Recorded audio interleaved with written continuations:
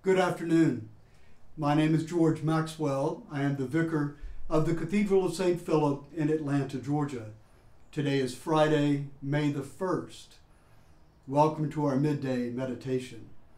Our theme for this meditation will be anxiety, and I'll have more to say that in my reflection. But we'll begin the meditation with the words we usually use to open our noonday prayers.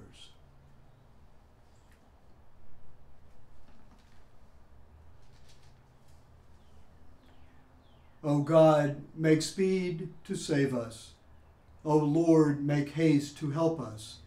Glory to the Father, and to the Son, and to the Holy Spirit, as it was in the beginning, is now, and will be forever. Amen. Alleluia. The collect appointed for today is the third collect for the third Sunday in Easter. O God, whose blessed Son made himself known to his disciples in the breaking of the bread, open the eyes of our faith, that we may behold him in all his redeeming work, who lives and reigns with you in the unity of the Holy Spirit, one God, forever and ever. Amen. I'd like to read Psalm 131, but I'm going to read it in what I think is a wonderful translation by Nan Merrill in her book, Psalms for Praying, Psalm 131. Most gracious presence, let me not be arrogant, nor boast of my virtuous deeds. Let me not seek fame, or set my heart on the riches of this world. Help me to calm and quiet my soul, like a child quieted at its mother's breast. Like a child that is quieted, be so my soul. I shall hope in you, O breath of my breath, from this time forth and forevermore. Amen.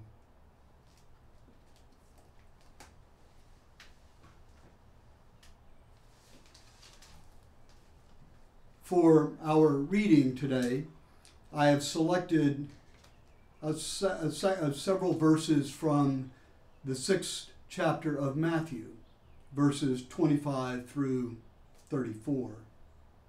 I think you'll find them familiar.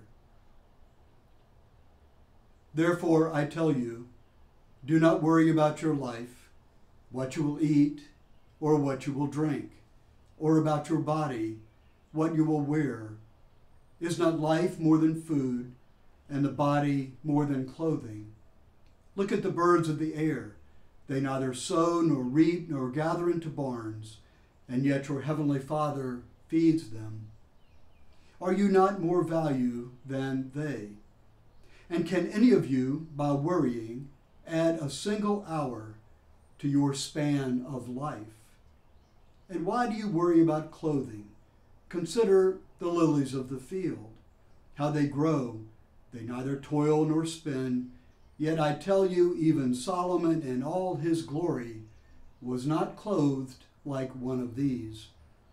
But if God so clothes the grass of the field, which is alive today and tomorrow is thrown into the oven, will he not so much more clothe you, you of little faith? Therefore, do not worry, saying, what shall we eat, or what shall we drink, or what shall we wear? For it is the Gentiles who strive for all these things, and indeed your heavenly Father knows that you need all these things. But strive first for the kingdom of God and his righteousness, and all these things will be given to you as well. So do not worry about tomorrow, for tomorrow will bring worries of its own. Today's trouble is enough for today. The word of the Lord.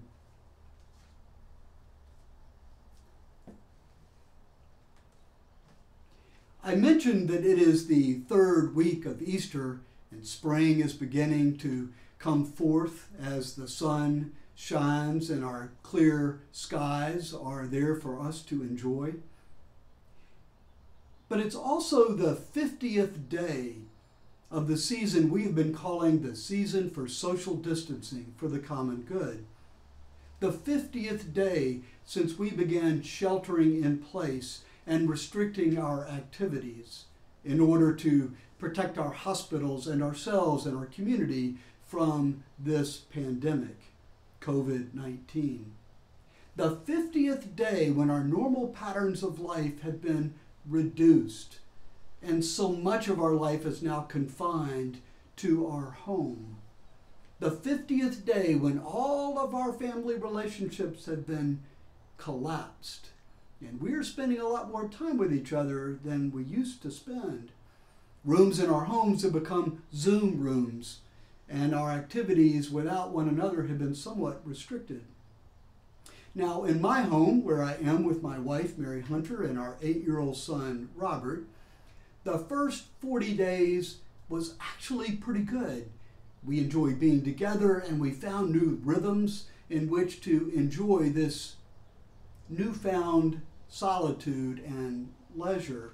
It was anxiety producing. I worked harder than ever to transform or help transform the cathedral into an online platform. Mary Hunter worked harder than ever to do the same thing for the Godly Play curriculum that she is so involved with and the preschool of which she is the director. And Robert, frankly, did the same as he learned how to Zoom his lessons, though he is only 8. We did pretty good. And then about day 43, Mary Hunter said, you know, there might be something about the Bible's focused on 40 days, because as good as we were doing for 40 days, I'm now starting to feel it a little. And her saying that was like permission for me to feel it too. And it wasn't long after we were feeling it that it was readily apparent it was in our house. It's almost as if all the anxiety of the cathedral or the preschool or the Godly Play Foundation or Robert's school was amplified and then pumped into our house by every electric device we had. And there we were all together with all of that anxiety. You could feel it in our voices. You could sense it in our bodies as it became a more prominent part of our life. And at that moment, I think I had a choice. I could lean into it, or I could run away from it. I did what I always do. I ran away from it. This makes me think about the lilies of the field and the birds of the air. You know, I never liked that verse. It was always offered to me as an admonition not to worry, but I worry all the time. And I think some of my anxiety is warranted, but when I'm anxious, that's the last time I want somebody telling me not to worry. And so I did what I always do. I made my life smaller. I retreated into spaces where I could control what happened, or so I thought. But it only made the anxiety worse. It only made it harder for me to hear noises in other parts of the house or have to get up and do things I don't normally do. It was an interesting moment, and finally it dawned on me that the answer is not to run away from the anxiety into a false sense of control, living your life smaller and smaller. It might not be what the lilies of the field are all about. You see, the lilies of the field and the birds of the air, they don't think a lot. They don't self-reflect a lot. They simply align themselves with the natural rhythms of nature and go with it. If it's raining, it's raining. If it's cloudy, it's cloudy. If there's food, there's food. And if there's not, there's not. They simply react to those natural rhythms. So as I thought about this verse, I thought, what if the message there is not don't worry, because I'm already worrying, but lean into it. Lean into the anxiety. The anxiety is not really the enemy. It's the fear of losing control that's the enemy. It's the vulnerability and exposure and nakedness that is the enemy. And how do you lean into that? Well, as I thought about that, I came up with a couple of things, and so I'll share them with you. The first is simply to acknowledge that you're anxious, that this time is anxious, and that last thing you said, you now wish you didn't say. The first thing is simply to acknowledge your vulnerability and how you feel. But the next thing is to know that the freedom that you have in life, this is the time to exercise it. You can respond to these unwanted collapses of space with anxiety and running away, or you can respond by leaning in. You can respond by reframing, laughing, if you will, at the dumb things you do, or the crazy experiences life is suddenly imposing on you. Learning to respect that you can't do what you used to do. I can't just stand at the front door and call for Mary Hunter. She's probably on a Zoom call somewhere, and that's an unwarranted intrusion. Our new rule, by the way, is you have to see the person before you can speak. That's kind of hard to do, but it's been helpful. So my first thought is simply acknowledge that vulnerability, live into it, and see what it feels like. You might find, as I did, that I didn't die right away. But the second is to be charitable, right? The second is to figure out ways to understand why the other person just did what they did.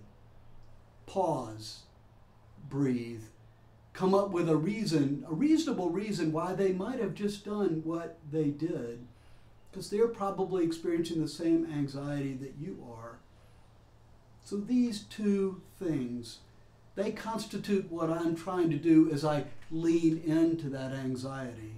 I've run away from it from a long time, and I've learned that control doesn't really help much.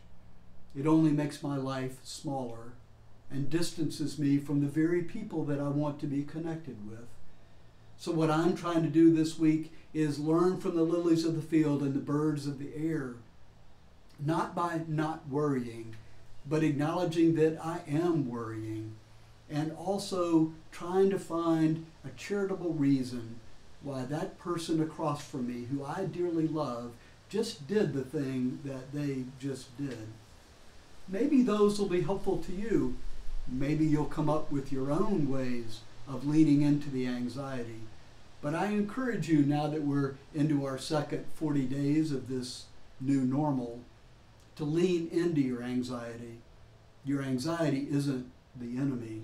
It's the fear of vulnerability. And that's a function of your freedom, the freedom to choose how you were going to react to the circumstances in which you find yourself. Amen.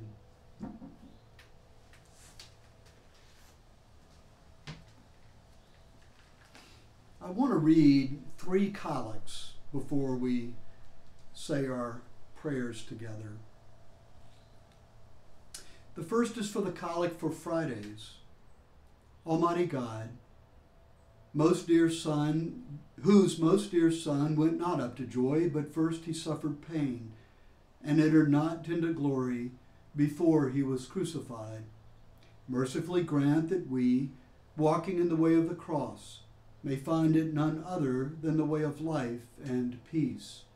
Through Jesus Christ our Lord. Amen. The second collect is the collect for peace. O God, the author of peace and lover of concord, to know you is eternal life, and to serve you is perfect freedom. Defend us, your humble servants, in all assaults of our enemies, that we, surely trusting in your defense, may not fear the power of any adversaries. Through the might of Jesus Christ our Lord. Amen. And finally, a collect for mission. Lord Jesus Christ, you stretched out your arms of love on the hardwood of the cross, so that everyone might come within the reach of your saving embrace.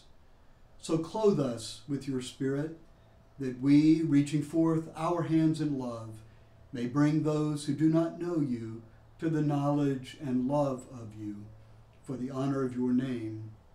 Amen. And now I invite your thanksgivings and prayers for all.